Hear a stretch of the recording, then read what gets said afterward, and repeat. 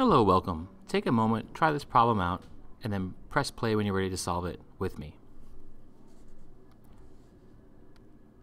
So here we have an example where we can factor by grouping.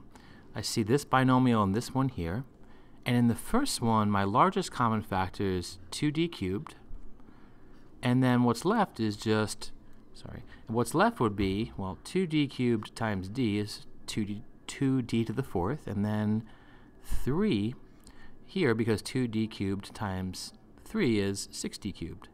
In the second one we can factor out negative 18d, and what will be left over is d plus 3.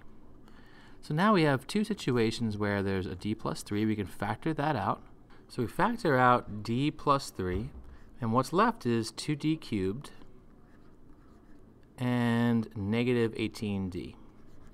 Now at this point we're almost done. It's just that here in this binomial here we could factor out 2d.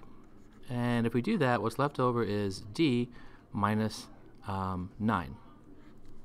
So we get d plus 3 times 2d, and this is, d squared minus 9. And d squared minus 9 is the difference of two squares. So what this ends up equaling would be d plus 3 times, I'm going to put my 2d in front, times here, this is d plus 3 and d minus 3. These two right here, that's d plus 3 squared. So we have 2d times d plus 3 squared times d minus 3. And that is choice 3. All right, I hope that helped.